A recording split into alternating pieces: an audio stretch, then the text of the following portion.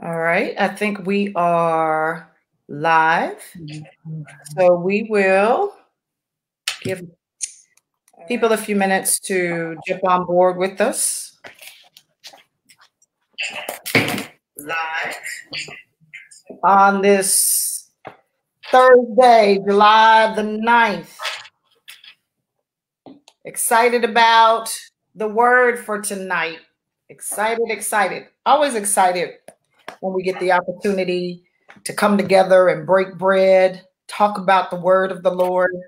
I'm always invigorated, inspired, just kind of on a high. Anytime, you have time to dialogue and digest the word and talk about it and chew on it and meditate, it just does wonders for the soul. And so let us know if you have joined us this evening. I know we have a couple of people that normally join us. It normally takes a few minutes for people to kind of jump on. So that's why, if you can't tell, that I'm stalling, give people an opportunity to get your dinner down and get the kids settled. But what we will do, and I will ask you, Erica, if you can just open us up with prayer while we are waiting for others to join us. We'll go ahead and at least have prayer. Absolutely. Father, we just bless your name and we give you glory tonight, God. We thank you, Lord, for this opportunity and every opportunity, as Veronica said, to come together and to reason with you, to dive deep into your word, to hear what your Holy Spirit is speaking and saying to us in this moment, in this time, Father. So we just yield ourselves to you tonight, God, and we thank you, Lord, for this time that we will discuss sonship. We thank you, Father, for the inheritance that we have in you, Lord, that was afforded to us by Christ Jesus. And Father, we just pray that our ears and our eyes would be open to be able to receive everything that you have for us, oh God. Transform our lives. Give us something even anew, God, even as we are conversating and, Father, attuning our ears, Lord, to hear from you, God, and applying our hearts to understanding, God. Give us something anew and afresh, Lord, so that we can walk out this purpose that you have ordained for us before the foundation of the world. God, we give you glory. We bless each and every person that is going to hear this broadcast. Father, we declare that they will receive the word, that it will fall on good ground, and it will produce a great harvest, and your kingdom shall be glorified. We ask this in your precious and holy Son named Jesus. Amen. Amen.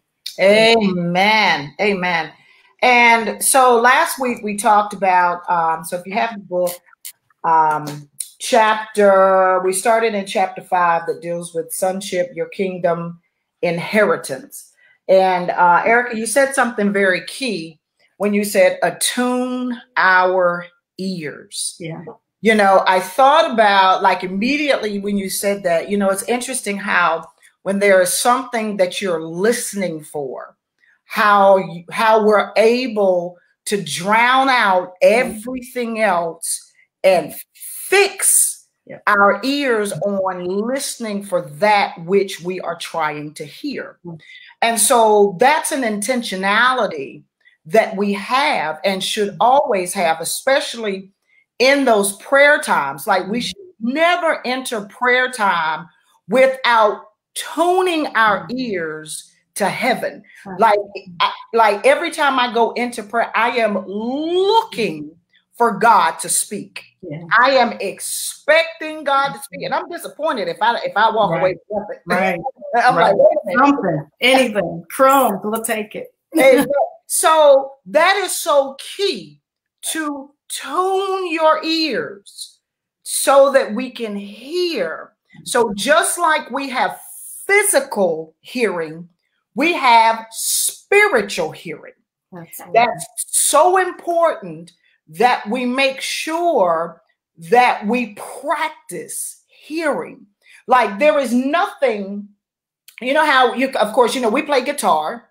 So you can play guitar enough to the point where you can almost tune it without a tuner. Like, you know what that E string is supposed to sound like. Why? Because you've played it so much that you know the high pitch, you know, that B, you know, that G. You know, it's like your ears have become tuned or in tune with where the frequency and the sound of that note. So even in our prayer time, we are listening and tuning in to hear what the Spirit is saying. Even when I'm reading, especially when I'm reading my word, I'm listening for God to speak as I'm reading.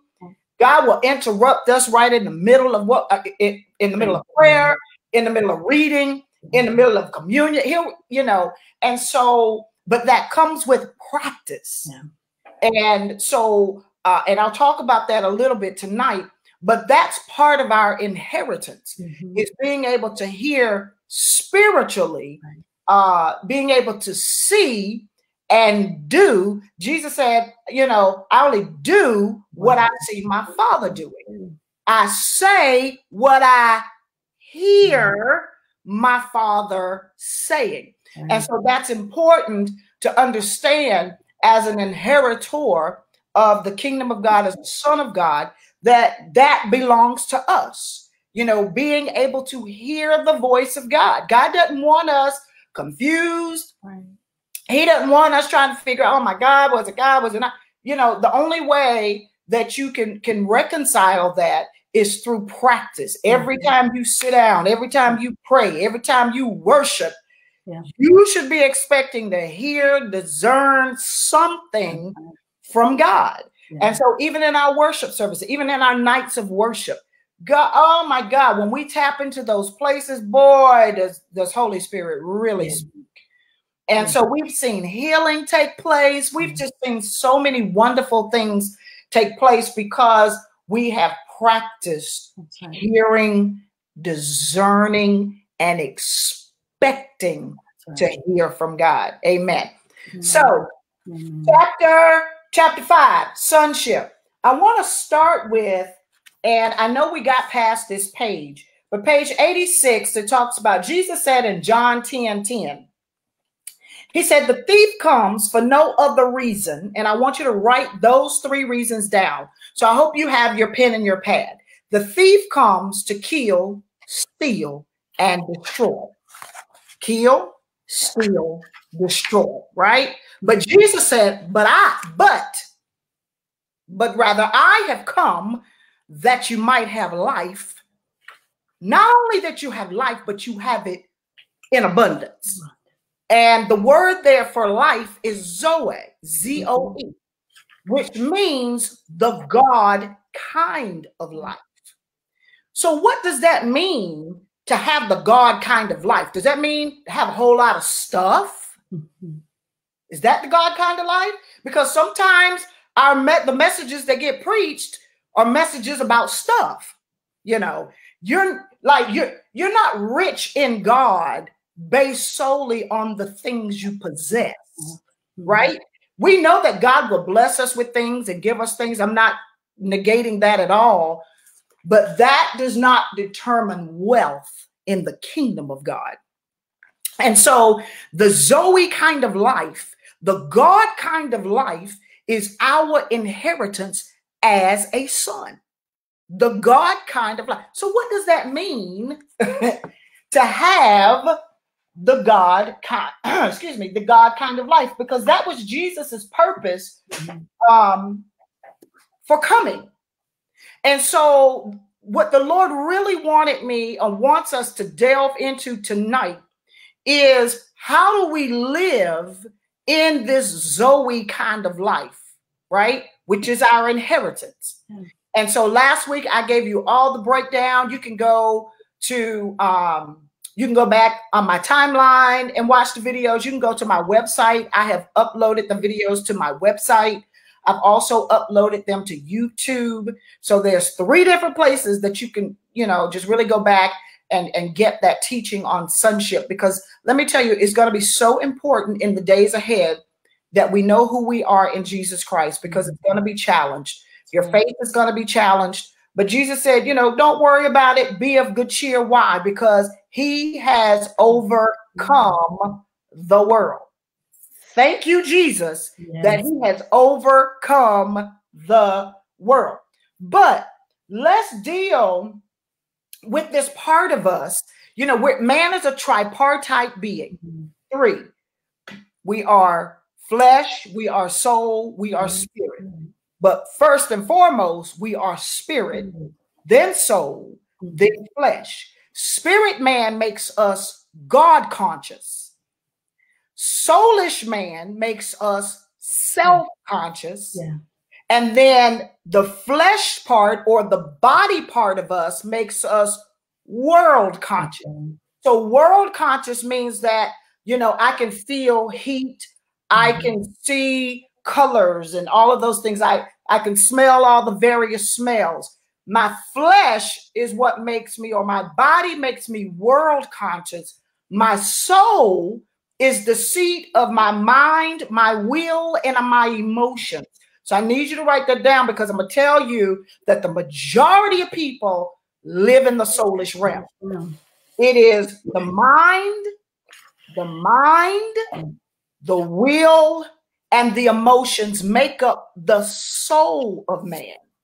And so then we have that spirit part of us that is very God conscious, that is spiritual, that is eternal, that is our connection to heaven, to God. All right.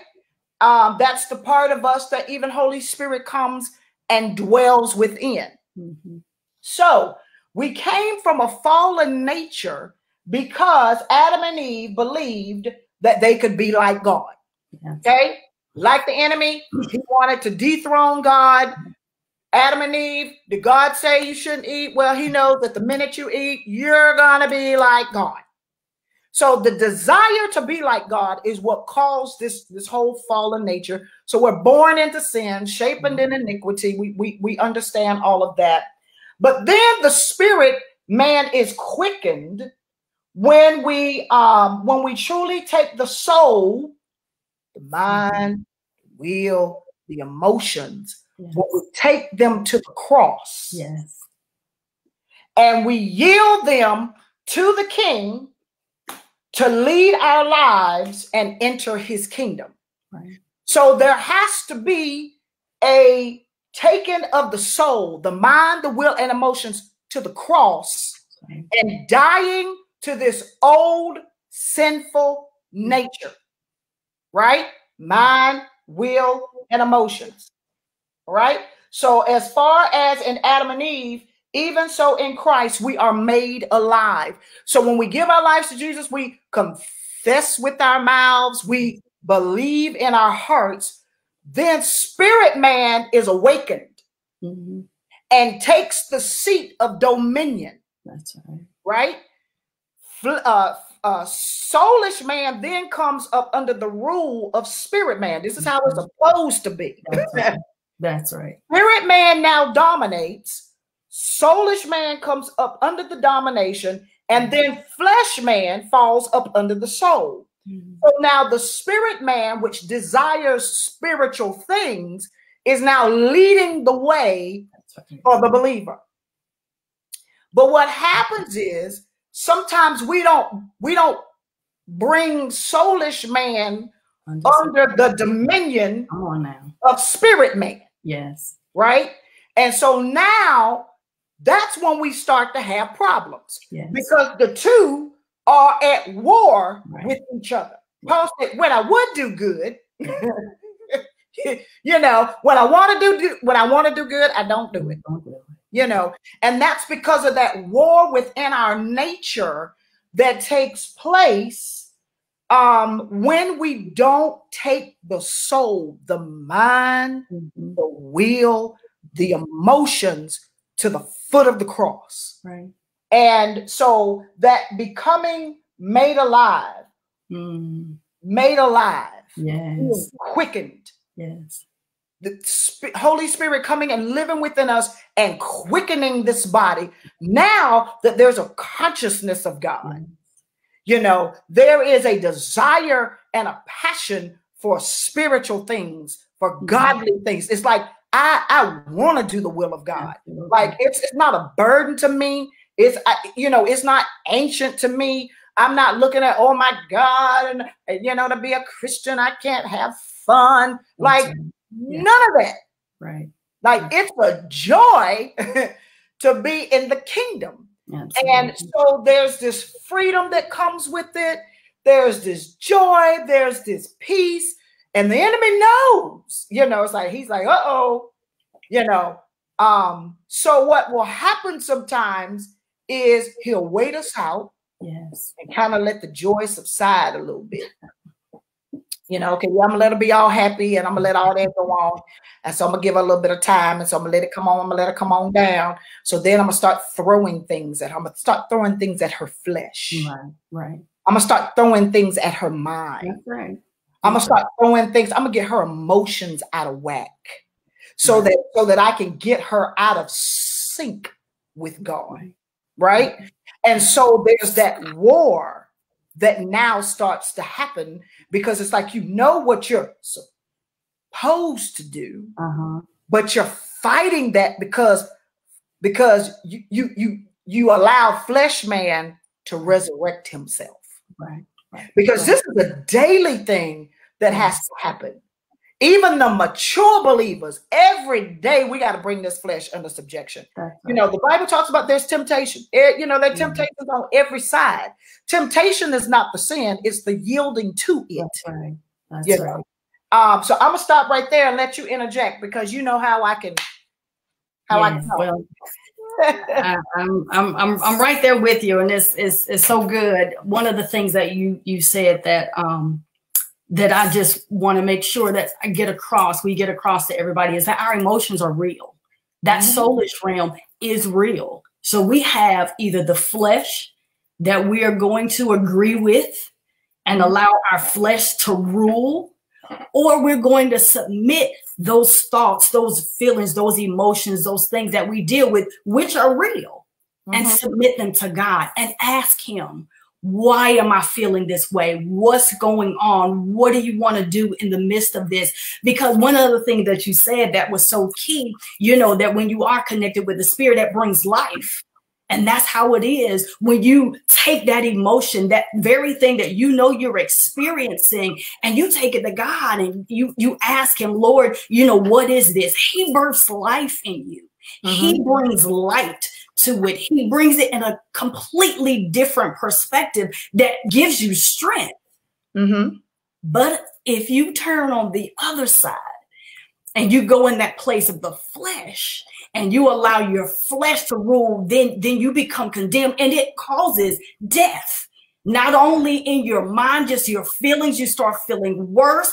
Your mental capacity just goes downhill, your morale, just everything. And it starts affecting your body.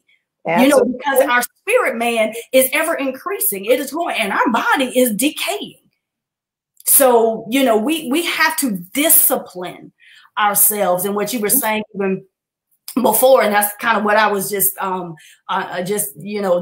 kept hearing. We have to discipline ourselves to set our minds on those things of the spirit and not on those things of the flesh. And there was a scripture I had pulled up. I think it was Romans 8:5. You may have had it in your word too, but I just love that scripture. And in the Passion Translation, it says, those who are motivated by the flesh only pursue what benefits themselves. But those who live by the impulses of the Holy Spirit are motivated to pursue spiritual reality. And that's the thing. It's those impulses. It's those little promptings that the Lord will give you and direct you and move you into that certain place where you are dependent on his spirit. And it's an awesome place to be. It is the place that we should even desire. And again, set our affections on, set our minds on to be led that way as sons of God. Right. Yeah, and that's important because that was the very next thing that I was going to say was that when the soul is in control and governs someone's life, death is its shepherd. Yeah. And so that's the part that Jesus came. I think that's the part that we need to just really see, that Jesus came to destroy the works of the devil, so that we're no longer slaves to sin. There's nothing that we can't overcome, whether it's emotionally, whether psychologically, what physically, there's nothing that we cannot overcome with Jesus. But I want to stress, though, the importance of that soulish realm, because like you were saying with emotions, like emotions are real. Of course, we know they're real, but they change every day. I promise you, they change when you change your clothes.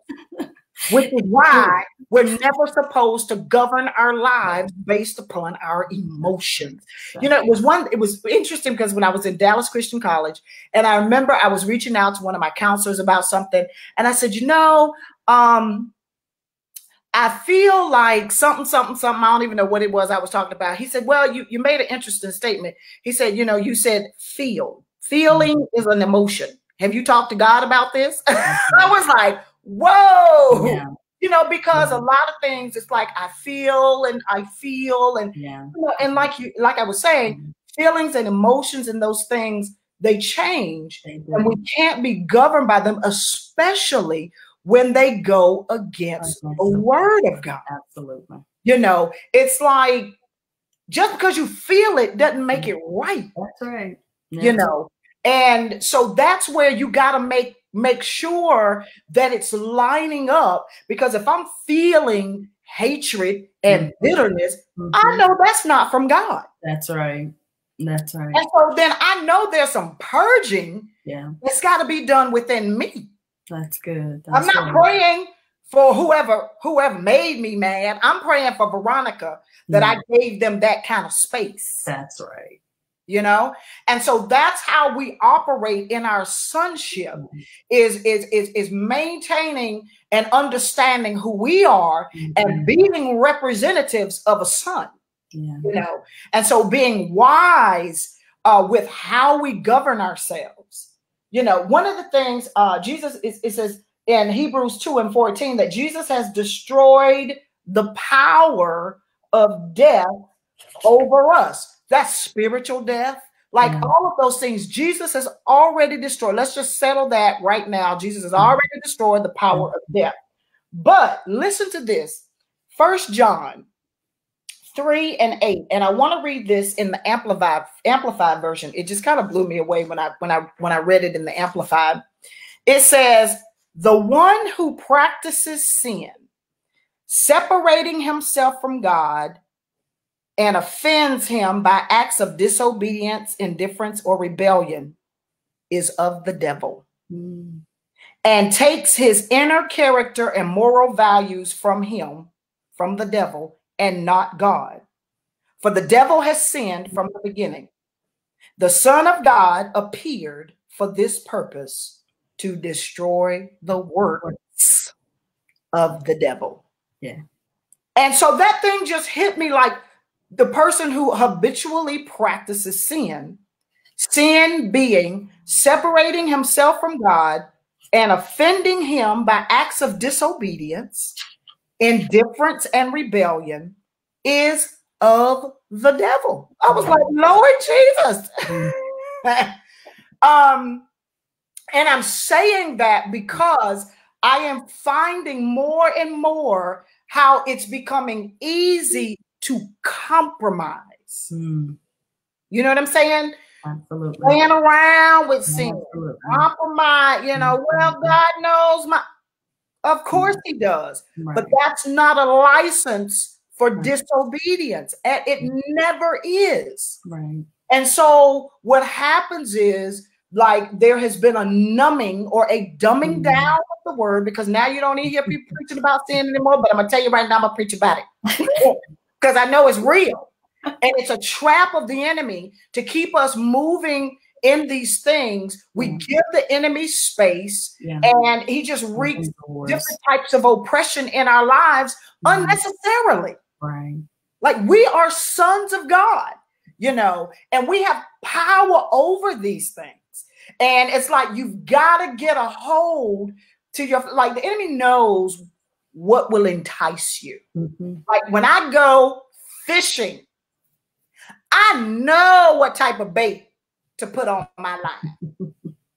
I'm going to put the bait that I know the fish want to eat. Right. And guess what? I'm going to put a nice portion on there too. Because I mean, I want you to just really, I want you, when you get it, I want you to grab it. Right. Right? It does. So I know the type of bait. I know how to cast it. I know when to cast it at the right time. I know how far to cast it out. And guess what? I know how to wait. Mm-hmm. And that's how the book of James talks about how the enemy, how he entices us and that whole process. Mm-hmm. And once I feel you on the line, once I done dangle that bait in front of you and you've grabbed it, shoot. Yeah, reels you in. Reel you in. And it's like, and then you can't get out of it. And you find yourself wrestling with this thing. And it's like, oh my God, I'm trying to get out. And I mean, and God will deliver you. You know, he will definitely do that. But it's like, but look at what you might have to go through before you get delivered. Right. And so understanding, and I know what I'm talking about because we all have been there. Am I saying I'm sinless? Absolutely not. Right. So I'm telling you what I know.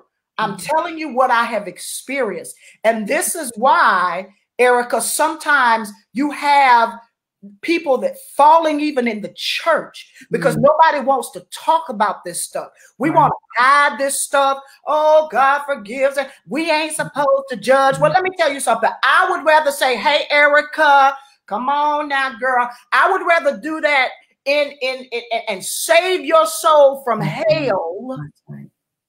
Than to be sitting there like, well, I mean, I don't want to judge because no, I care about you and I love you enough. And I pray that somebody loves me enough that when you see me being captured as bait, come on now, you're going to come and rescue me. That's right. And the only way you can rescue me is with truth. That's right. The Bible says it is the truth that sets us free. That's right. Regardless of whether you want to hear it or not. Now, if you don't, that's fine. You know, you can do with it, but at least every time you see me, I'm going to have the same stance. It's going to be truth. Yes. It's going to be truth. Yes. It's going to be truth. Yes. But I feel like we have a lot of things and see a lot of things going on because, you know, we call it judging, but really it's not. It's just calling out the works of the flesh. Galatians chapter 5, read the works of the flesh. You know, to judge somebody is to condemn them, to condemn them to hell. That's not what we're doing. We say, hey, sis, I love you. You're going down the wrong path. Come on now. I can't let you go that way. I can't let you go down that path. That's right. And so we do that because we love one another, because we care one another, because we care. In the book of Jude, he says some of them you got to snatch out of the fire. Snatch. When I see you going there, I'm going to snatch you out, you know. And so that's our responsibility as sons, you know, to bear the infirmities of the weak, you know, to bear the burdens of those, you know, of our brothers and sisters, to be there, to help you and love you, but also be able to correct as well, you know. And that's the piece we don't like.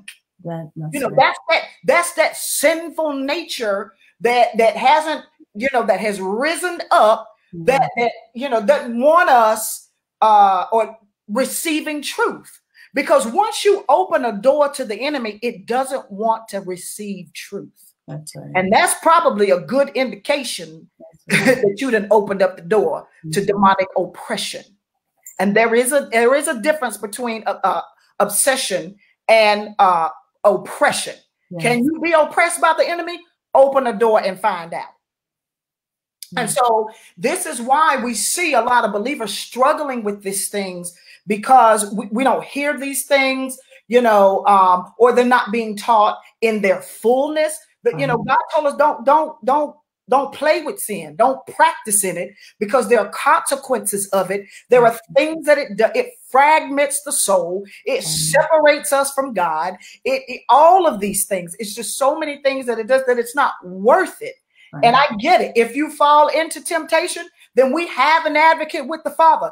Get up, brush yourself off, and keep it moving. But don't let the enemy have his way, knowing that you have the victory. Yes. So we've been given the command to guard our hearts, yes, our thought life, to guard our actions and our bodies. Why? So that we can walk rightly before God and be effective. So am I saying be legalistic about this? Absolutely. Because without the Spirit of God, you can't do it anyway. So that's why Jesus had to die, because, in the Old Testament, they're trying to just obey, and their heart hadn't been changed. So they couldn't do it. It was just not in the human DNA to do it. So now that Jesus Christ has died and we have the Spirit of the Lord living within us, now we can do that. And so it has to be a life of repentance, a life of communion, a life of forgiveness, a life of love when you don't feel like it, when you don't want to. I mean, all of that. Because we can find justifiable reasons not to forgive somebody. We can find justifiable reasons to hate somebody. We can find reasons if we really want. Oh yeah. But God is saying, but think about it. God could find justifiable reasons against us too, and could turn and walk away from us anytime he wanted to, but he chooses not to. Right. And if he can do that for us, then surely we can do that for everyone else. That's right. And so that's what we're being called into: a life of love, repentance, obedience, communion, grace, extending mercy. All of those things God is calling us to. So religious traditions, just going to church only, doesn't do that. It has to be a sanctified heart, sanctified mind. Just an invasion of the Holy Spirit is what allows us to be able to do this. Without God, we can't do it. That's right.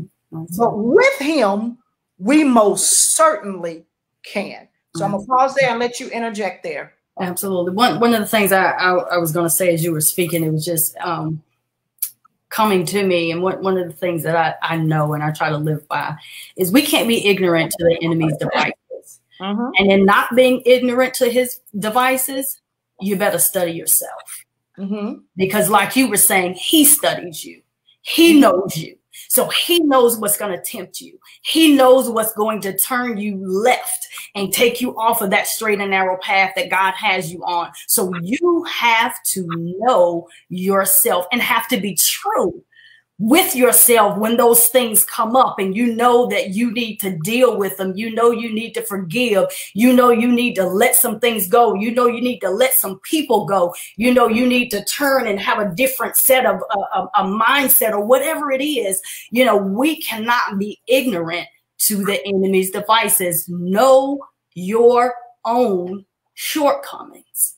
The Bible tells us to work out our own salvation with fear and trembling, because it's God that's at work in us, both to will and to do for his good pleasure. So he is there for us. He is going to help us through it. But we have to come to that realization and understanding of certain things that we need to lay before him. So we have that dealing with ourselves, but then also speaking on the sonship, the position that we have as a son, and being able to snatch people out when we see them is just amazing to me, because we are positionally as a son. And knowing that the Father will engraft you in. He is no respecter of person, and he will bring you in just like he brought us in. That's what we need to be having the mindset of when we're dealing with people that God will show you that's dealing with certain things and our emotions. So we have to be in that place, in that steady place, in that realization of who we are as sons, so that we can snatch people out of the fire and do it in love and knowing and bringing them alongside so that they too can have what we have. So, these conversations like this are key. And I just believe that, God's going to do this even the more, because we have to start talking about these things and getting in the face of our sisters and brothers, because the enemy is just wreaking havoc and allowing us to go to a lot of different places, and we have to come back and recenter ourselves. And sometimes that's going to take, you know, us reeling ourselves back in and really hearing and have conversations like this, so we can be rooted and grounded in the word, asking questions, conversating, and kind of like, you know, Bible study, which is few and far between in these days. So, I just, you know, we just have to continue to stay focused, stay rooted and grounded in who we are as sons of God. So, amen. Amen. And one of the key words that you said, or that you were referring to, you were talking about transparency, talking about knowing yourself. Mm-hmm. And so, you know, one of the things is, I mean, you have to know yourself in so many different ways, right? You got to know what upsets you. Yes. Because whatever that is, that's the button the enemy's going to push. Oh, he's going to push it. You know, because whether it's husband and wife, like, he knows the very thing that irritates and aggravates you. Yes. So guess what he's going to push that button. It's going to be the very thing. And so then how are you going to handle that? Right. Are you going to just fly off the handle and, you know, emotionally, and then it's like, then you end up saying something you shouldn't say, and it's like, okay, Lord, forgive me, I didn't mean to, you know, or you're going to say, you know what, it's really not that big of a deal. Mm-hmm. You know what, the world is really not going to come to an end. You know, it's understanding, you know, ourselves and not giving the enemy space. One of the words the Lord gave me a long time ago, and I use it often, in light of eternity. Mm-hmm. Doesn't really matter. Right. Absolutely. In light of your own sanity and well-being. I mean, is it really worth taking yourself over the edge? Absolutely. In light of eternity. So I had to really come, because I can kind of be anal about certain things. You know, and so I had to really get myself to the point where I'm like, okay, Veronica, just like chill. It's okay. And so, like, it's funny because in our house, like, Kirby and Mariah are oh, it's okay, don't worry about it, it's gonna be. And so Zion and I like, everybody they get that? Oh my God, you know. So, but you need the balance of both. You do. And so, because sometimes I'm like, no, it's not okay. And so what we all had to learn was to balance it out to where, don't say it's okay to get out of it because you don't want to be accountable to it. Mm-hmm. Right? But then it's okay, but Veronica, don't go over the edge. Don't hit them over the head with a sledgehammer. You know, can we extend some mercy and grace, please? So those are the things that we have to, and that's very key, because that's being a responsible son, is understanding who you are, understand how you think, how you operate. That's a part of owning who you are, knowing who you are, and not allowing people and circumstances to take you out of that. Because everything that we're going through now, we've all had to kind of say, now, wait a minute. Okay. Okay. I can't let this conversation take me out of who I am. Right. You know, I can't let you have had to do that. Yeah, we've all. And so that's being responsible, you know, with who you are in God's kingdom, with your sonship role, and not allowing the situation to dictate your response. See, that's a mature person. And one of the things that I have written in the book on page 93, it says mature sons are given weightier responsibilities in an effort to continue to train them as sons and eventual inheritors. I'll say that again. Mature sons are given weightier responsibilities in an effort to continue to train them as sons and eventual inheritors. So to whom much is given, much is required, right? Absolutely. That means that as we continue to mature and grow in various areas of our lives, then the Lord gives us weightier responsibilities. That means sometimes that even the spiritual battle is even heavier. Erica, I know you can attest to when we first got saved, everything was great. The little warfare was like, we pray. I'm like, boom, yes, we're feeling great. God is good, and we're all this. And then it was like, a couple of years into this thing, the battle got a little, like the punches, a little harder. The rounds went a little longer. Yes. And so you're like, wait a minute, God, now I didn't know it was gonna be like this. What happened? Right. And so you're like, okay, did I do something wrong, Jesus? Oh Lord, we're repenting and we're communing, we fast, and we're doing all this stuff because we're thinking it's, but it's really God growing us up, training us in righteousness in order to be eventual inheritors. Because if I'm going to give you my inheritance, then I got to make sure you can handle it on all levels. It's interesting, because the Bible talks about, if you're not faithful in the little things, you're not going to be faithful in much. So if you're not faithful with a little bit of money, let me tell you this. For some reason, people think we can mismanage a little and like something is going to come over them. And all of a sudden, when they get much, they're just going to be these immaculate stewards. Right. Doesn't work like that. No. If you can't handle little, you're not going to be able to handle it, because the same mindset that you had with the little, you're going to have that with the much. And so that's what this training up in righteousness does for us. It trains us with the little stuff. And then he expands it and he gives us a little bit more. How faithful are you? And so it's even in the little things, you can apply the same principles.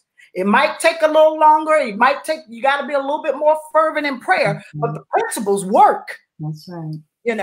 And so that's what God is calling us into, so that when we become eternal inheritors, we are ready to take that position. And so so if you're just joining us, we've been talking about this whole making sure that we're not living in the soulish realm.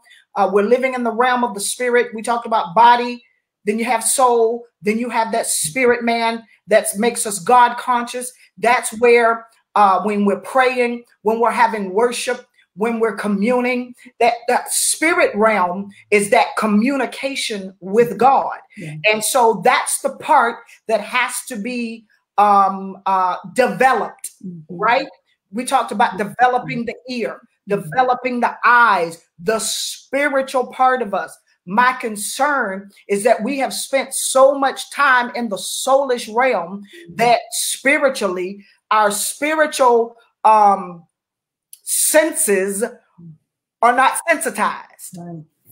And so I was talking to, I don't know if Lynn is still on there. I was talking to Lynn today, and I was saying, in order to recognize the counterfeit, you have to have experienced the real, right? You won't know the counterfeit if you haven't heard so if you have never heard the voice of God, how are you going to know the difference between his voice and Satan's voice? Yeah. How are you going to be able to work that out? Because even Eve, did God say he was able to get her to contemplate in her mind what God had said? So good. And that's what the enemy will do for us. Well, yeah, God said that, but he really meant this. Mm-hmm. And if you haven't spent time in that word and spent time sensitizing yourself to hear and discern the voice of the Holy Spirit, then sometimes we make wrong decisions. That's right. And sometimes they cost us, it costs us time, it costs us, just various things.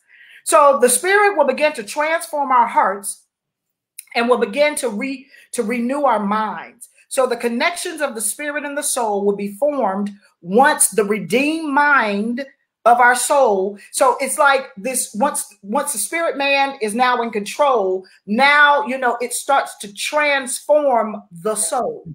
You don't think like you used to think. You don't speak like you don't have hatred in your heart. Like that's that transformation that begins to happen when things are in proper alignment, when spirit man is in control, because we can all say that. I'm telling you, with my BC days, I don't know if I have any old classmates on there. I mean, we partied, I know y'all don't believe it. We partied, we drank, we cursed, we did all of that. I did all of that, but there's something about a transformed heart, a transformed mind, a transformed soul. You don't even desire to do those things. Right. Once you have been in the presence of God, it's like, oh, I can't say that. Mm-hmm. Oh no, I can't do that. Mm-hmm. It's something that nobody even has to tell you. Mm-hmm. And so one of the things I remember back in the day, we were brought up in traditional church, right? So it was like, people come in dressed a certain way, your skirt too short, which I do believe, we should be dressed modestly. I do that. I do know that. But one of the things I do know is that it has to come from a transformed heart, right? Because when I got to the place where I was saved for real, I wasn't going to come in there any old kind of way. Like not the God of the universe. No, I can't wear that. No, I can't do that. No, so there's that transformation that happens that even transforms how you used to think. What you used to say, you don't even want to say it, So that's where sometimes you have to let the work of regeneration happen in people. Because if I'm telling you how to fix yourself externally, but you haven't done anything internally, I'm wasting my time. Jesus said it's not the washing of your hands that makes you holy or pure. It's the rending of your heart. That's those spiritual things. And so when this Bible speaks about living in the spirit, it refers to elevating. Okay, so I'm gonna jump now. I'm gonna go to my frequency talk. So when the Bible talks about living in the spirit, it refers to elevating our soul to the frequencies of light, life, joy, justice, and peace. Let me tell you something. When you're in the presence of God, you can't tell me that you don't feel joy, right, peace, right, light. Right. I mean, it's just like when we leave our nights of worship, like we could just, you can fly home. You don't even need to get in the car. Because we have elevated. What happens is everything is energy, right? Mm-hmm. So as we're singing the songs of the Lord, we're increasing our vibrational frequency. Mm-hmm. So now it now connects with the frequency of heaven. And so now what heaven has, we begin to experience it in a very physical, right, not just spirit, but we can feel it. We can, like, we start getting warm, or sometimes we get tingles. Sometimes, we start seeing angels. We start seeing all those things because we have elevated our thinking. Our mind is on Jesus. Fix your eyes on Jesus. So everything is Jesus. It's about joy. It's about love. It's about peace. It's about forgiveness. It's about all of those things. And so now what happens is we have connected with heaven. So I was thinking about today. You know how people break glass with singing? What they'll do, okay, so say I have this cup here. So what they do is they take a fork and they ting the glass. So if it says ting, so then what they do is he hears the note in his head, and he matches the frequency of the note. And so he begins then to sing the note at the same frequency as the glass.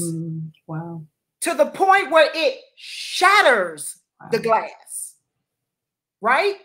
So when we, right, praise, worship, prayer, all of those things raise the vibrational frequency to the point where we can begin to hear. I'm like, we start hearing in the spirit. That's where the prophetic comes forth. That's right. The prophetic starts to come forth. You got people prophesying, you got people doing this, you got people, because now we're in the frequency of heaven, and we can hear and see like never before. Mm-hmm.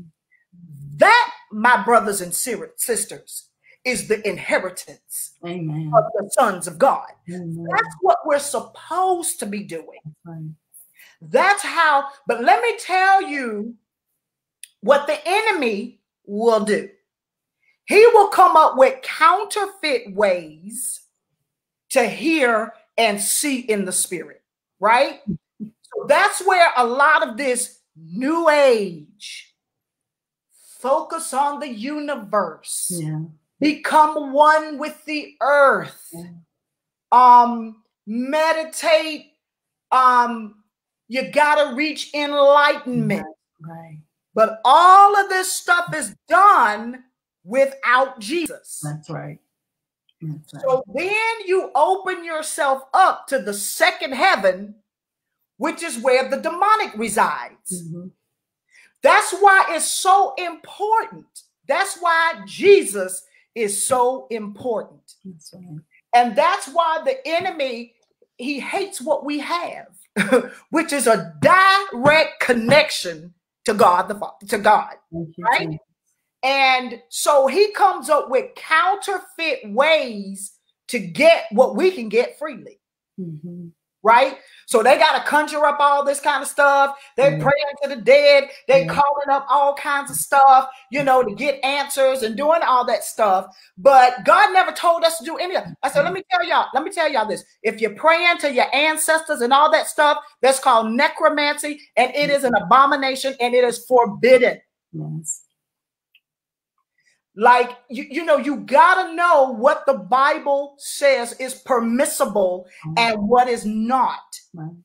And my concern is because we're seeing it, Erica, you and I can attest that because people don't want to do things the right way, they're tapping into all this other stuff. Yeah. And you're opening doors that I promise you're not ready for. But that's the beauty, is that we don't even have to conjure up anything. That's right. You know what I'm saying? Just let me tell you, when you just begin to open up your heart, God, I just bless you. God, I just love you. God, you're the best thing that's ever happened in my life. Lord, I thank you that you just didn't leave me where I was. Let me tell you, the ascension starts happening then. That's right. I mean, you start feeling the presence. You start feeling your spirit man elevate. That's the inheritance that we have, that we don't have to conjure up anything. God is like, I will meet you in the midst of your praise. I will meet you in the midst of your worship. I will meet you in the midst of communion. God does that. That's right. He comes, he says, I will dwell. He wants to dwell in the midst of us. It's nothing that we gotta, almost kind of like, Elijah had to confront the 300 prophets of Baal and the 350 prophets of Ashtoreth.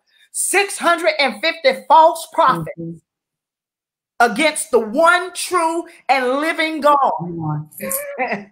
I mean, they're cutting themselves and they're beating their chest and they're doing all this stuff trying to conjure up their gods. Elijah did one thing. He called upon the name of his Lord. What? Come on now. Come on. We don't have to do that stuff. As inheritors and sons, we have access to God. Yes. And he allows us to see and discern and all of these things, so that we can come out of the soulish realm, right? So that we're not, because anything in that soulish realm is not going to benefit us. That's right. It's not going to benefit us at all. So I'm going to take a pause and let you Let you comment. Well, look, you need to keep teaching. I'm just agreeing and receiving. And it's like, yes. And just, I believe somebody needed to hear that, what you were just really saying, because that's so true. And what you said that's key is that we have access to the Father. Yes. We have to live in that reality. And I can't say that enough. I can't dwell on that enough. That is a reality. The spirit realm is more real than this right here that we have in this flesh. And we have to become conscious of that. And just knowing that, you know, we have access to bring heaven to earth. Absolutely. We have access when we are listening. And as we went from the beginning, attuning our ears and our eyes to what the Lord is saying, then he will show us great and mighty things. He will allow us to be his sons and to establish his kingdom here. Amen. So, I mean, everything you were just saying was so good, but just that access and knowing and understanding, because this is about the identity. This is about your identity in Christ. This is you and us being fortified in who we are. So, I mean, I don't want to interrupt your teaching, Veronica, because it's just so good. But that is something that I think we just have to really come to a conscious awareness of, is that this is the reality, and to elevate our faith to that place. Right. Because everything that we have done has started in faith. Don't lose it. Right. Right. And so often that's what we do as people of God. But we are, and Christians, that's okay. I like that. But what we are believers. What are we believing? What are we standing on? What are we understanding? Because when we look into this mirror, we can't go and turn our face and immediately forget what we look like. Right. So, like I said, I don't want to no, that's good. No, that's I don't the teachings. I mean, our hearts, my prayer right now is just that our hearts are open to be able to receive and understanding and knowing that through Jesus and through the power of the Holy Spirit, the hope of glory that he has imparted in us, there is absolutely nothing that we cannot have that's already established in heaven. That inheritance belongs to us, and it is up to us to pursue it. It is up to us to tap into it, and it is up to us as sons to establish it here in the earth. And that's one of the things, and why we have a lot of chaos and confusion, is because this very thing right here, not understanding our purpose, not understanding who we are, and then what our purpose is. Because as sons, we establish what our Father wants to be established. His kingdom should be here in the earth. So just keep teaching, Veronica. I'm like, at one point, I'm like, I'm here, but I don't need to be here, because this you can do this on your own, and it's just awesome. It's just awesome. So yeah, no, and those are great points, because you brought up one of my most favorite scriptures, Jeremiah 33:3. So just write that down if you're listening to us. Jeremiah 33:3, that says, "Call unto me, and I will answer thee, and show thee great and mighty things which thou knowest not," which you don't even know. I'm telling you, that's a powerful scripture. God is saying, call unto me. yes. He says, and I will answer. He says, I promise you, I will answer you. And not only will I answer you, but I'll show you great and mighty things that you don't even know of. Oh my gosh. And let me tell you, this journey with the Lord has been just that.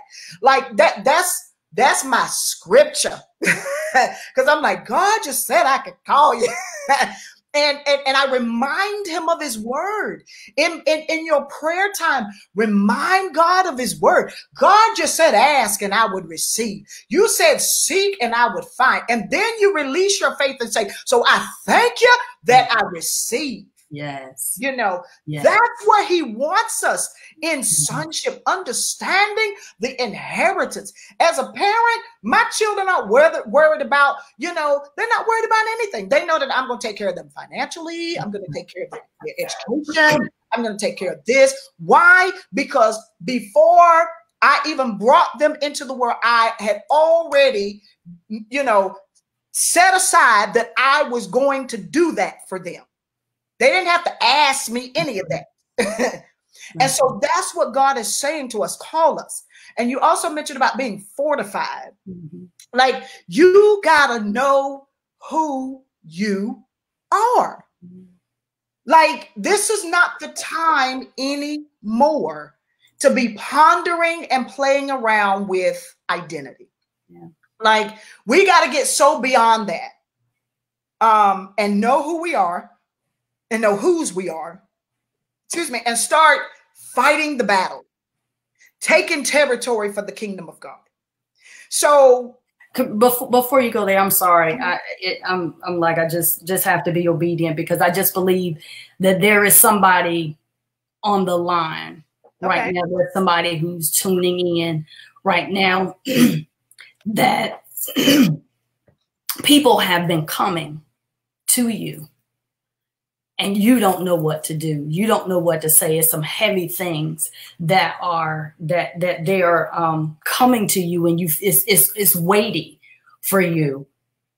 But God says that he will show you those things if you just surrender, if you just submit your thoughts, if you just submit your heart, if you just submit, even in that place right where you are. And I just sense that some people have come, and more people are going to come to you.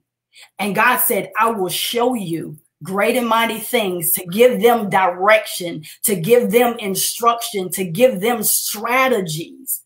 Because you, as a son, of knowing who you are as a son, has submitted yourself to him, and will be able to encourage and strengthen somebody in this walk that we're in, because it's needed in this time. It is needed in this time. So I just believe that there's just somebody there. Grab hold to that word that God will show you in the midst of the conversation that you're having, that somebody is coming across your path, or somebody is calling you on the phone, or somebody is seeing you in the grocery store, that God will show you great and mighty things that you have not known, but that he will reveal to you to encourage your brother or sister. Amen. Amen. And, you know, and like we were saying, that's a part of your inheritance, because, you know, what we should be doing is edifying one another. We should be, you know, laying hands on the sick and watching them recover. That's your sonship, right? Absolutely. You know, and those are the works that should be following us. You know, that's how people will know. Jesus said, if you don't believe me for the works that I do, for the words that I say, believe me for the very works that I do. Come on now. He said, don't only just believe what I say. There's demonstration. There was demonstration to show who he was and demonstrate who he was. And so we're believing that that word is for somebody who is watching. It can be for everybody. Let me tell you something about the prophetic. When a prophetic word goes out, if you want it, you can. God, I receive that word right now in Jesus' name. And so that's the beauty. Like I said, we're walking in sonship because we know who we are. And when the word of the Lord is released, it's for everybody. It can be for somebody specific, but if you have the faith to believe it, you can receive it too. Come on now. I mean, I've been in places where the word of the Lord was released and I was in need of the very same thing. I was like, God, I thank you. I thank you. You know, I know you're doing it for them, and I receive it for myself too in Jesus' name. And let me tell you, God responded to my faith. No respect. And so just understand that the word of God is eternal. It is not blocked in time. It is, you know, it's for anyone who has the faith to receive his word. The word is alive. It's sharper than any two-edged sword, and it's for anybody. Yes. Grab a hold to it. So I thank the Lord for the word tonight. I thank the Lord for whom that is for, because God wants us to walk in that place where we're just hearing. And I told you, I'm driving down the road, and even as I'm driving down the road, sometimes I'm just ministering to the Lord. I'm like, God, you're just so good. God, I thank you, Lord, that, I can get in my car and drive down the road and I don't have to worry, da. But God, I just pray for people who don't have this. Let me tell you, when you start interceding for other people, come in, that's right. He will invade your space. That's right. And he will begin to put people on your heart to pray for, people in your, it's like, so he'll drop a name in your spirit. Let me call her and see what's going on with her. And then when I call, they're like, girl, oh my God, girl, it must have been the Lord who told you to call. See, this is the inheritance of the Son of God that we're supposed to be walking in, that we're so divinely connected to God that we're hearing and seeing and sensing and discerning all the time. It's not just for when you're in church. It's not just for, okay, well, it's only in my prayer time at 6 o'clock in the morning. No, this is this interaction that you have with the Son of God all day, every day. There are times I'm driving down the road, God will begin to speak, and I'm like, okay, Lord, hold on, let me get a pen. Or let me grab my recorder, and I'm trying to record what I'm hearing. He downloads songs like, he doesn't wait until, okay, well, I'm gonna wait till 9 o'clock. She's gonna be sitting on her bed, and she's gonna be, she's gonna have dinner already already done, and the kid's gonna be. No, God just doesn't operate like that. And so we've got to be so in tune to Him, so that we don't miss what He's saying and what He's doing. Because even there are times where He'll tell you, "Don't go that way. Turn and go this way," because there's something He wants to do, something He wants you to avoid, or He's training you to hear Him and to obey Him, because that's what sonship. Remember, I said it's all about training you up in righteousness so that you can learn and grow in the things of the kingdom.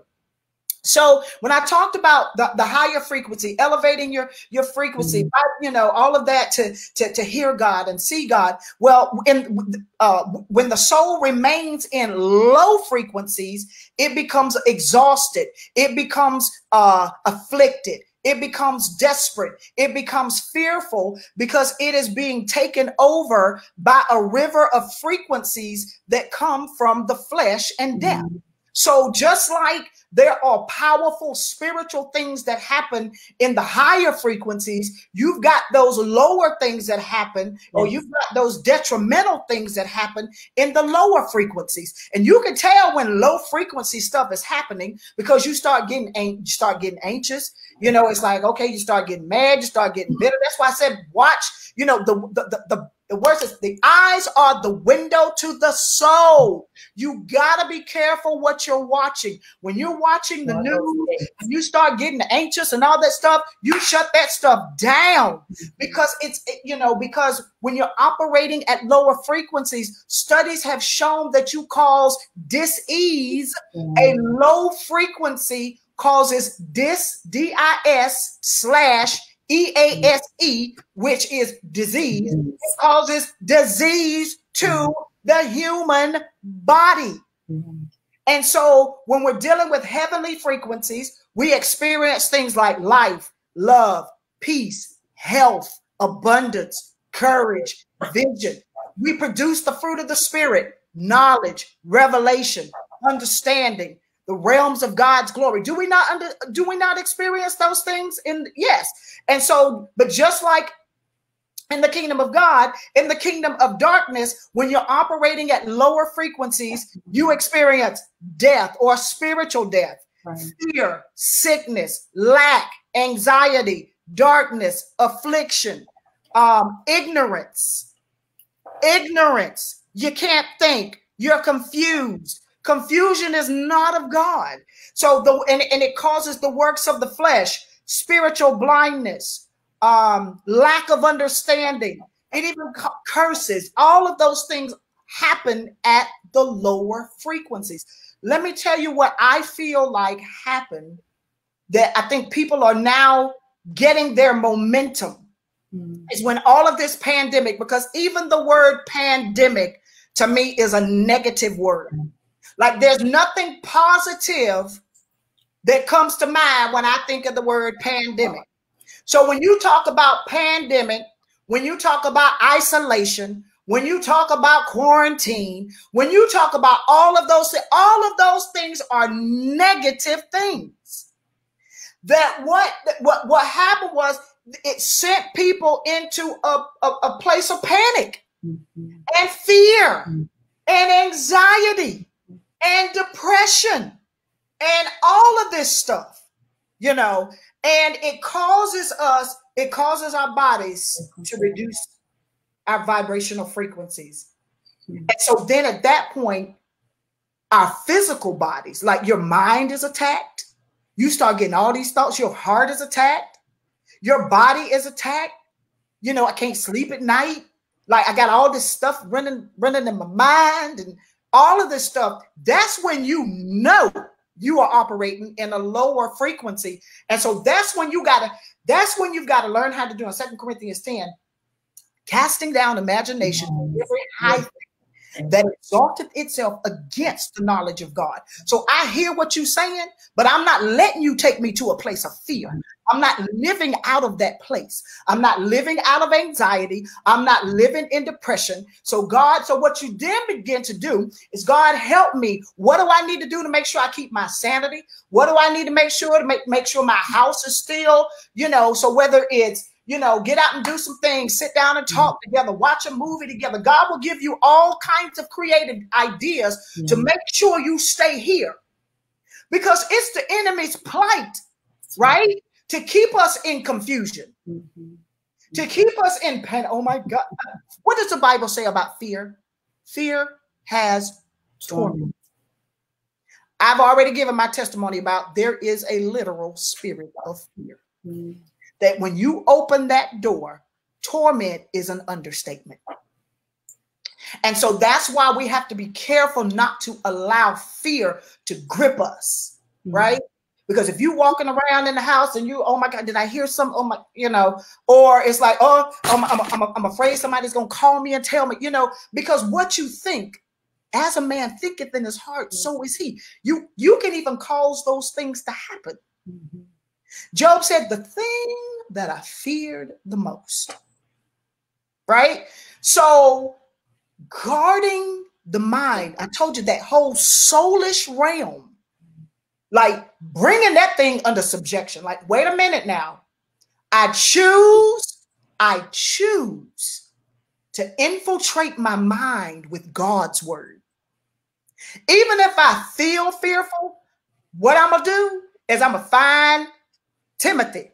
That's right. Well, I'm just going to quote it because I know it. God didn't give me the spirit of fear.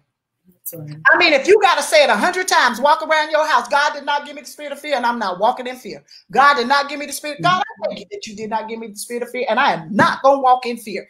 You keep saying it till your soulish man understands that you are not going to walk in fear.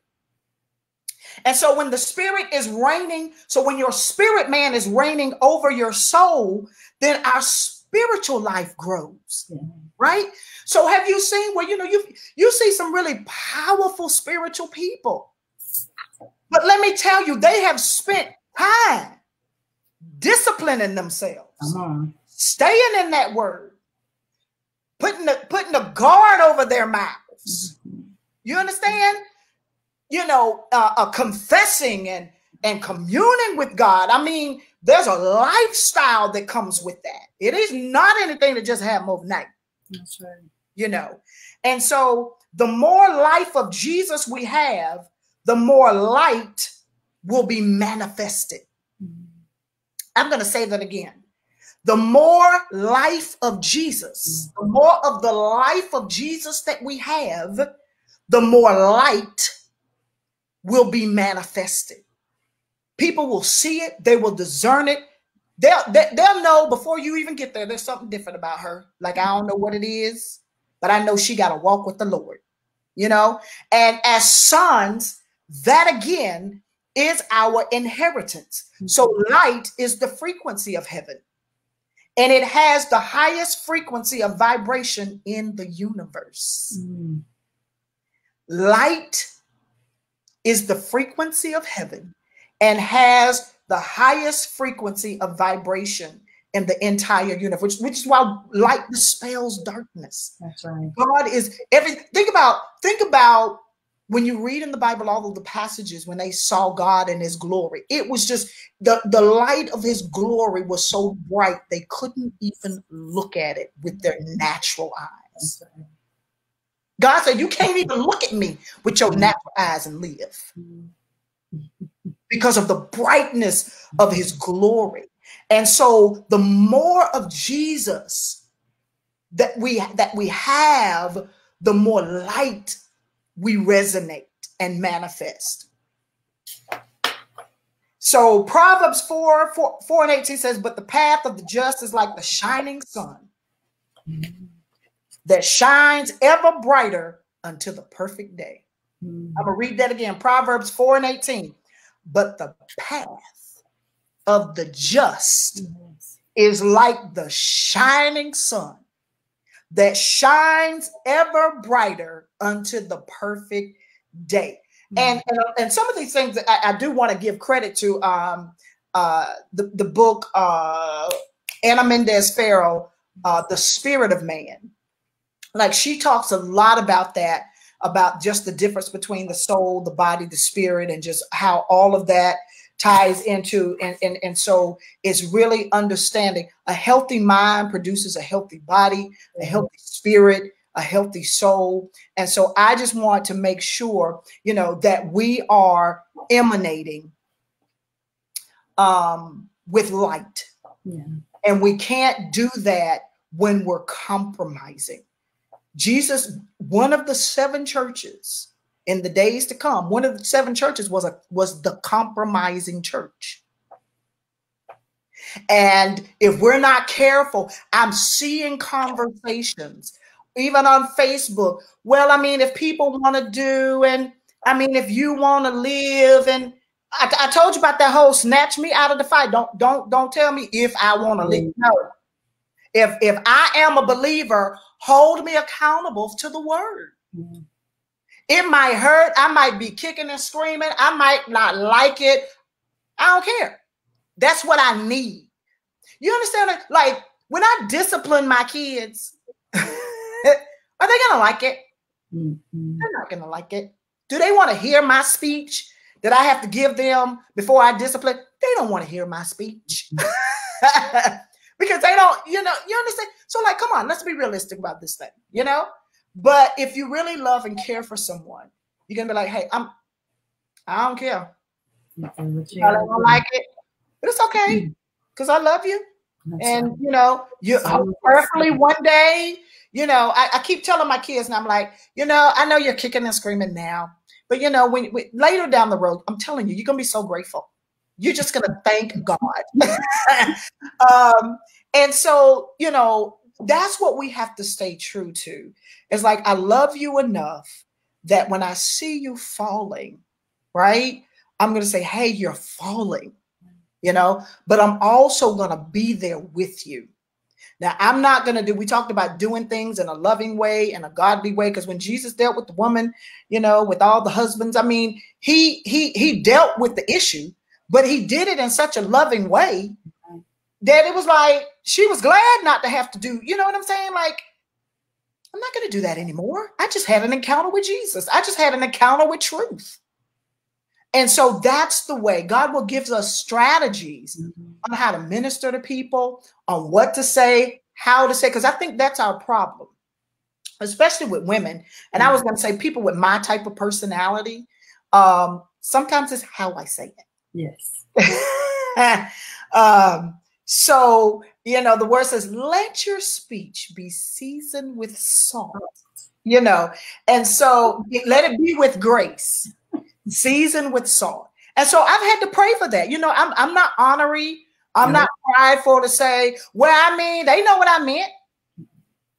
I mean, how prideful would that be? I'm like, okay, Lord. And the Lord, let me tell you, with Mariah, that was the Lord showing me, because I couldn't discipline her the same way I disciplined Zion. Like, Dad, you better come in here and sit down, and you better, you know, I couldn't do that with her. Yeah. because that would crush her little spirit. Oh my gosh. And then you talk about somebody feeling terrible. I was like, and so I was like, okay, God, help me, because like I need to discipline her because I can't not do it because that's not going to work out for you in the long run. That's right. But it needs to be to the point where it's edifying, that it's teaching, and it's also in a lovable way, but it's not so lovable that you don't get the fact that you're in trouble. I've seen parents overly do that. I mean, I know you did it. It's okay. No, it's not going to benefit them. So I had to learn how to make everything a teachable moment with her. So you understand why I'm taking your phone, right? Okay, well, repeat that back to me, and so that way, even with her giving it up, she wasn't in rebellion because she understood why, right? She understood the consequences of her actions. So it was like, oh, okay, I got it. I messed up. I got it. So those are the things that God will allow us. He will give us the strategies on how to talk, how to minister, how to do all of those things, right where people are, but it has effect and impact. Right. So the body reflects the condition of the spirit, right? So I tell my mom all the time that when a person gets sick, the word of the Lord said it's the spirit of a man that will sustain him in sickness.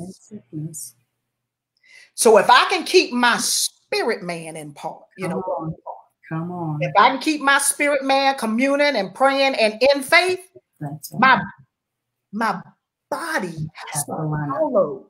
Has to line up. Because spirit man has rule and reign. But the minute I move from the spirit realm to spirit man, from spirit man to soulish realm, the minute I move into the soulish realm, I'm in trouble. Mm-hmm. Because then in the soulish realm, remember, mind, will, and emotions. My it's like my mind is not lining up with my heart. So now faith is not being released.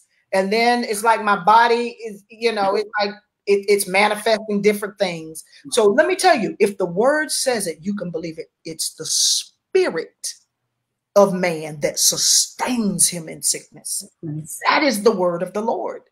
And so that's where God, he wants us moving and operating so that as sons of God, that we can walk in a place of victory. Mm. We were created for victory. Like some of this stuff we're going through, we don't even really have to go through. I don't think God really planned for us to go through all this stuff, But understanding that sometimes we subject ourselves sometimes unknowingly and unnecessarily. I can control arguments. I can control all of that by just not engaging, for my own sanity's sake. Like, nope, not going to do that. Not going to get myself out of, can't do that because it's not worth it. And so in the days ahead, and I wanted to deal with the soul of man because I really feel like the Lord is saying it's a lot of, Paul called them carnal Christians. Mm. It's not that you're not saved, but you're living in the carnal nature. We're governed by our feelings. Like, I'm gonna put it out there. I'm gonna say it. I'm all for protesting, but rioting and tearing up stuff, no, ma'am. Because you're not even gonna come in here and riot and tear up anything of mine. Mm-hmm.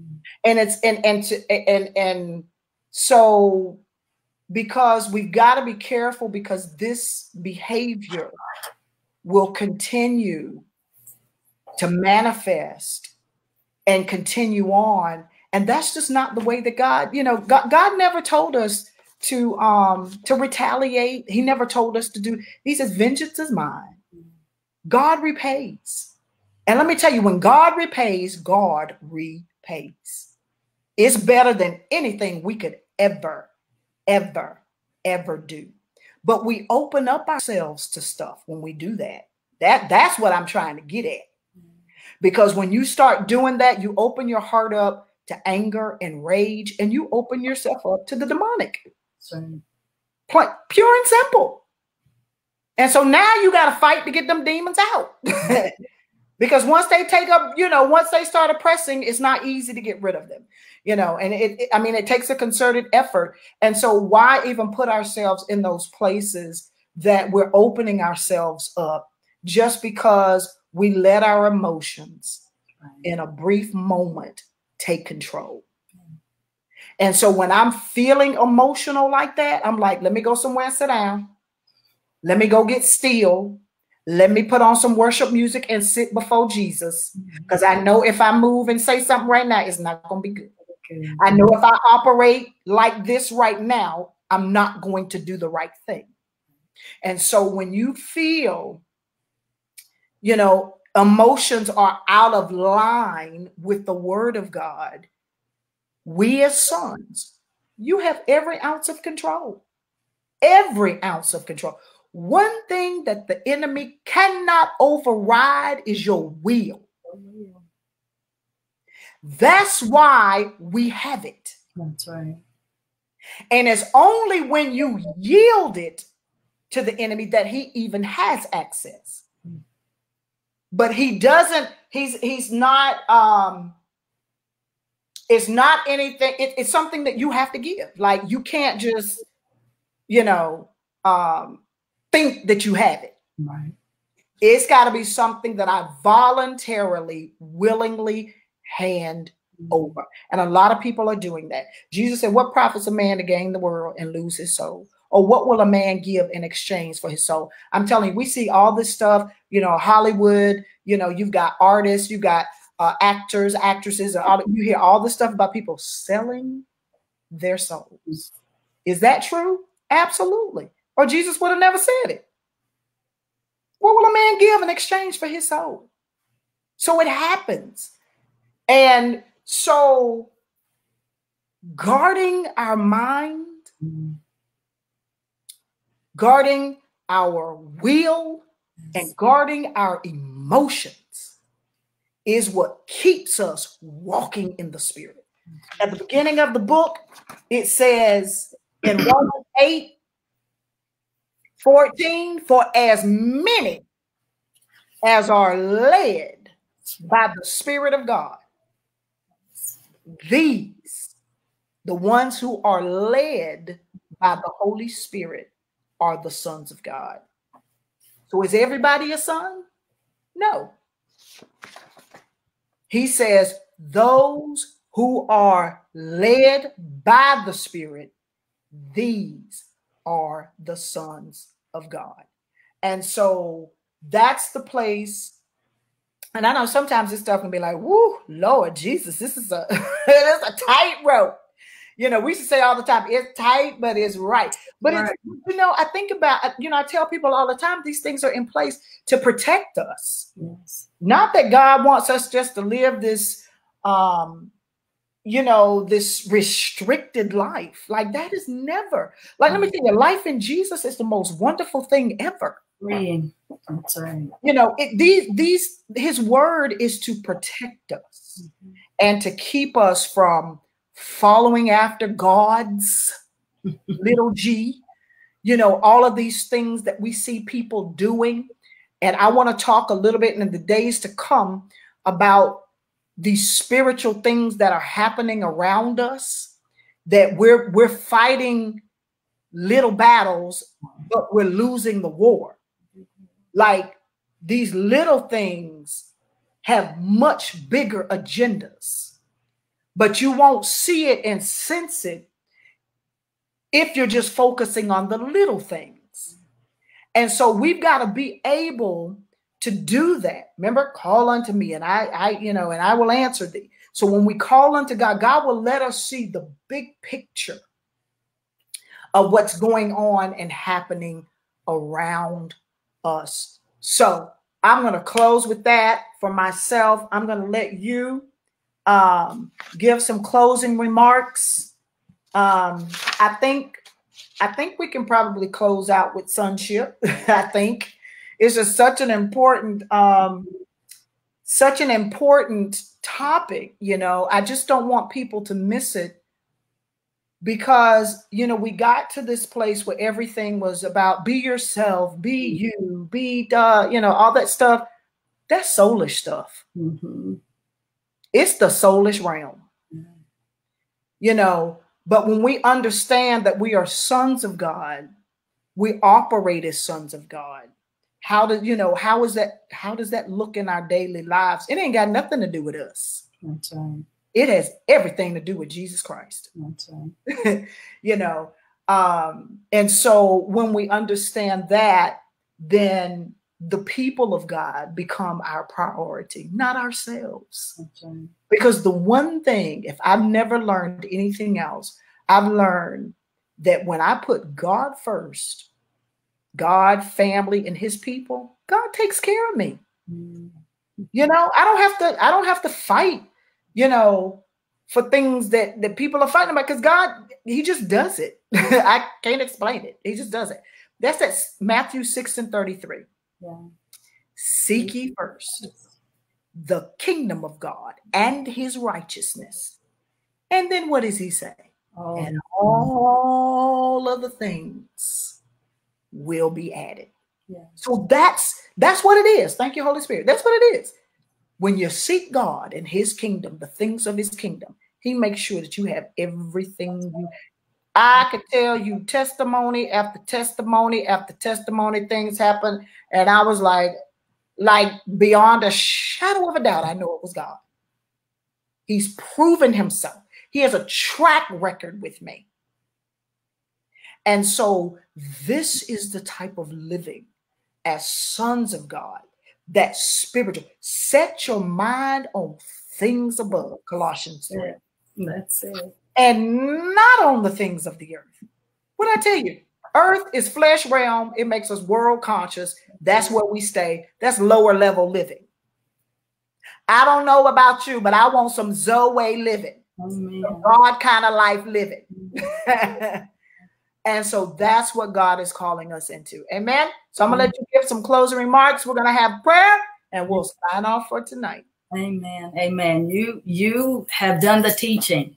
And so I don't, there's not a whole lot for me to add. It's just reiterating everything that you said. So I just not even doing that. Encourage everybody just to go back and listen and receive, so that we can live and dwell in the reality of the sons of God. And I think for me, just the big key is, as we're following Jesus, which is what he did nothing unless he saw the Father do it.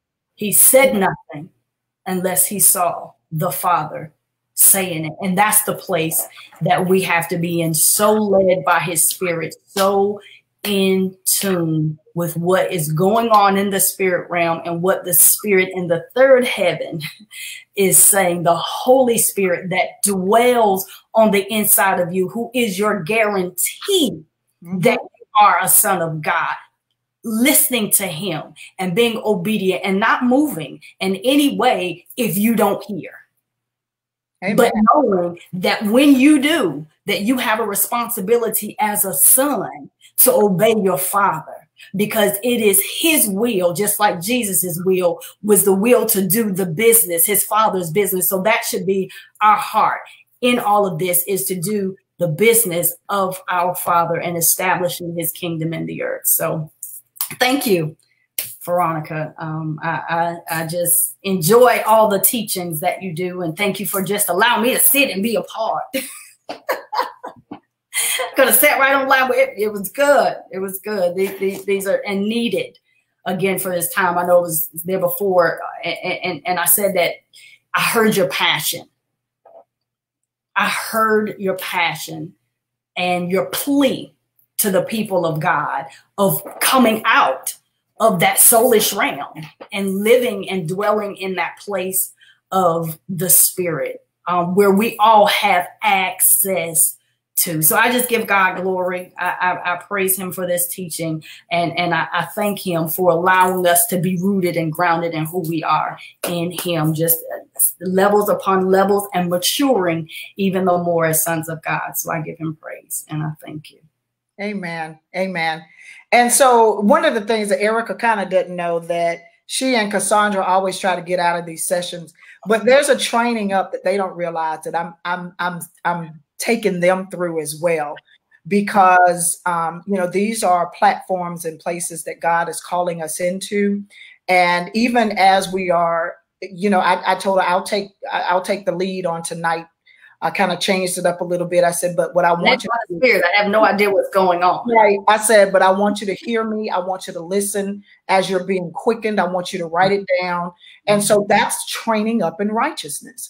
That's that training. So in order for people to be able to do that, you have to give them opportunities to do it. Right.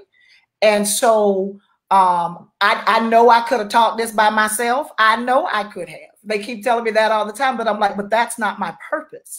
I have a purpose for bringing you in. And so because each person is relatable to various people, and I can explain things, you know, I'm a teacher, so I'm into details, and I'm, you know, but then somebody else can say the same thing, say it differently, and someone else gets it quicker. And so that's the beauty of our individuality, is that, you know, we can say things and communicate things, and, you know, and everybody can get what they need. And so that, you know, so that's great. But I know, let's see. Lynn said for her to learn how to operate more in the spirit realm and increase her frequency. So I would first say, Lynn, as far as operating in the spirit, you know, just, you know, in your prayer time, as you are preparing to spend that time with the Lord, start out with some worship music. It doesn't even have to have words, right? Put on like Dappy Keys. He has instrumental keyboard worship. It's beautiful. Like, there are no words. So, because what you want to do, remember I said that soul, the mind, will, and emotions. So you want to bring that under subjection to your spirit, man. And that's how you do it. You know, you get yourself into a place. Sometimes I'll find just one scripture and I'll just read it and I'll just kind of think on it and ponder on it. Or I may have a series of scriptures that I read, but so I'm setting the tone. I'm setting the expectation. And so I'm giving God space, right? I'm letting him know that I'm intentional about that. So even taking communion, you know, sometimes just prayer, you know, just begin to go into a prayer of thanksgiving, right? Just, you know, God, you know, just write down people's name, or write down even before you go. Like, some people are spontaneous prayers, and that's because we've been through this for a long time. Like, we can pray for hours. We can pray for hours. But if you're not to that point, then what you do the night before, say, okay, you know what? I just want to, you know, I want to go before the Lord tomorrow morning and Thanksgiving. So I'm going to write down things to be thankful for. So you just begin to write down everything that you're thankful for and everybody you're thankful for, and da, da, da. And so when you start your prayer, you got your music, and you begin to, you know, God, I just thank you, Lord, for this. And, you know, just be spontaneous with it. Don't make it ritualistic. Speak your heart to the Lord. I think that's what he wants. You know, God, I just, you know, sometimes I'm like, God, I just love you. Like, I just can't even explain the depth of my love. You know what I'm saying? It's like, that's what he wants, authenticity. And I'm telling you, that right there will begin to bring you spiritually to the forefront, that you become more and more in tune. And so then you'll begin to then listen. Just sit there sometimes too. And then after you've done that, just stop and listen. Right. Just see what's coming to your mind, what's coming to your heart, and write it down. Write it down. Write down what you think you're hearing. And that's what I talked when we were talking about that practice. And so increasing frequency has everything to do with, like I said, the playing of the worship music, the reading of the word, keeping yourself in a place of joy, thanksgiving, like all of those things that take you, what I call, to your happy place. Yes. Yes. Yep. Positive thoughts, word thoughts, you know, all of those things. So Anna says, no matter what is thrown at me, I want to stay about my Father's business. Amen. So I'm going to pray for you really quick, but I just wanted to kind of, like I said, the teacher in me, I want to give you practical ways to do that, so that, you know, you don't think we just sounding spiritual. And can I just say to Mary real quick on her question, just about operating more in the spirit. Listen for the little promptings. Listen for those little things, even while you're out and you have your mind focused on the Lord, walking in the store or wherever you're going, and just, you know, just loving on the Lord. Listen for those promptings that come up, because, you know, I'm sure we talked about just having our senses exercised by reason of use. So and having the faith that when there's something, even just to pray, you don't maybe not necessarily say something to someone or whatever, but when God gives you and shows you a particular person that you're near, to be intentional about listening to that and praying, or whatever he gives you and instructs you to do. So I think for me, it's just those little acts of obedience. While even you're out, because, you know, I think Veronica talked a lot about in our prayer time of being in the spirit, but we're to always be in the spirit, and always, you know, even when we're out, and just practicing with that, because, you know, otherwise we'll get pulled into everything that is going on around us, and we don't necessarily want to do that. So I just encourage you to just listen for those little small promptings as well. Right. And when she says promptings, they could be just things that automatically come to your mind. That you know you didn't think about. That you know you weren't thinking about it. Like when I was talking about even how I wrote the book, when I was in prayer, the Lord said, I heard, you are a king and priest in my kingdom, walk as such in the earth. I know that was not even anything that could have even remotely come from me. And so those are the things. But yeah, that's it. After you pray, you have to sit, because there's no dialogue if it's not a two-way conversation. You know, if we're praying, and then we just get up and leave, that's not a conversation. That's a monologue. So that's why I said, remember, you come with an expectancy that God is going to speak. So you sit and you wait for him to speak. And sometimes, you know, it might take a little bit, because if you're getting yourself used to sensing his voice, and, you know, it talks about, you know, in Elijah, it's a still small inner voice. It's not anything that you're going to hear like the children speaking. That's your outward, but it's an inner voice that you hear. Or sometimes it is the word. Sometimes it's like some words are almost lift up off the page. It's like there's this big emphasis on a word in the Bible. That's God. That's the Holy Spirit speaking too. So that's what, you know, she means. And Vanessa said, wonderful teaching. Thank you, ladies. Would like to order the book. And so you can get that on Amazon.com. And, you know, they ship really quickly. So if you don't have the book, you can purchase it at Amazon.com. Quick reminder, on Saturday, I'm starting to do Sabbath worship, word, and prayer sessions. It's only going to be an hour. We're going to do a couple of worship songs. We're going to do some word, and then we're going to end with prayer. But there's something that I think powerful is going to happen when we gather on the Sabbath. In Hebrew, it's called Shabbat. Okay. You know, and I'm not trying to be legalistic. I'm not trying to be legalistic at all, but I just have come to believe that when God says something, it's a reason he says it. Remember the Sabbath day and keep it holy. Like Saturday is the Sabbath. Sunday is the first day of the week. And so, and I'm not making any arguments about it. I'm just saying that's what I'm going to do. So if, it's going to be from 8 to 9 o'clock. If you want, you can go to my website and, Erica, can you type the website in there? And sign up, because I really want to do it. It won't be Zoom, but it'll be kind of like Zoom, because I want your interaction. I want us to be able to talk and dialogue and really talk.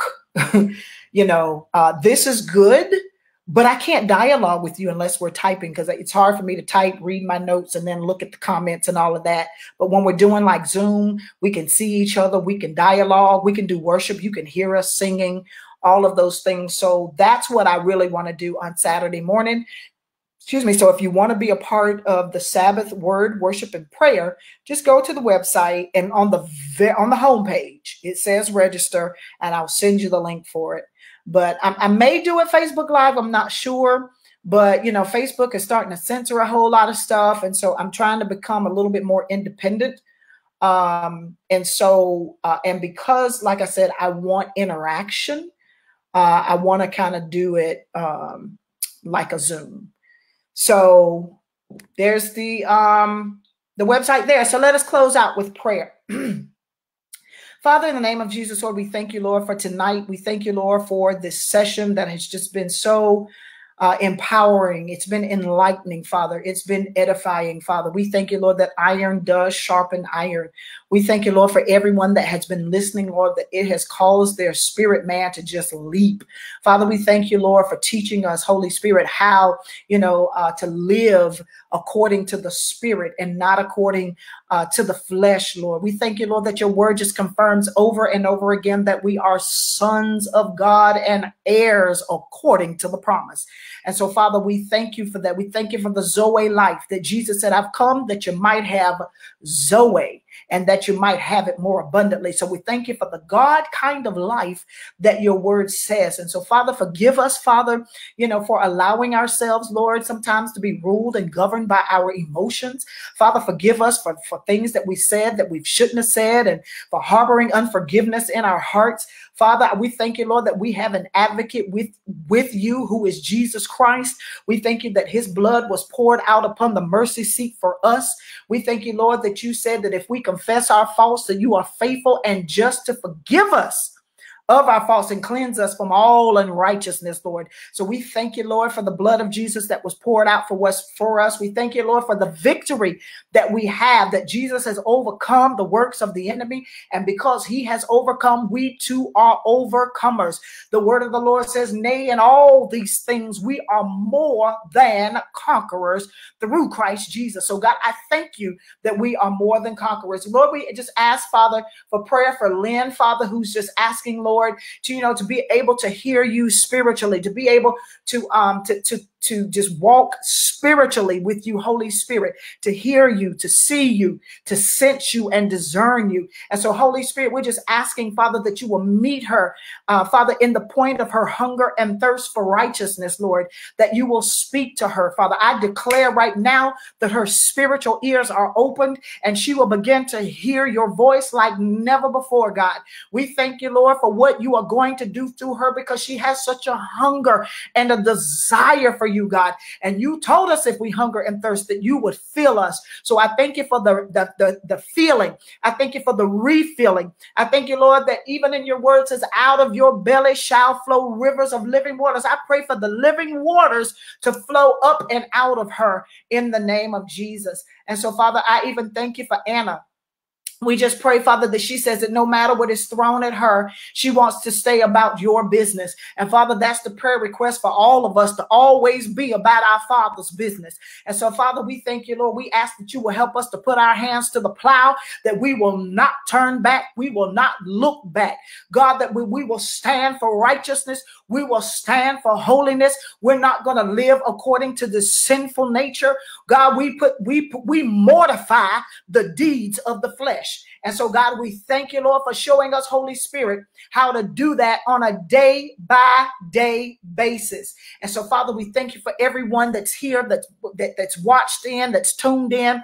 For those who are going to listen, Father, we pray that you will continue to bless them, God, that you will continue to show them who they are to you, that they will walk in their kingdom identity like never before, that they're not going to be threatened of being a son of God. God, but there's a power that's going to come with their acknowledgement. There's a power that's going to come with this consciousness of who they are. And so, Father, we thank you, Lord, that when they pray, God, that they're going to see the results of their prayers.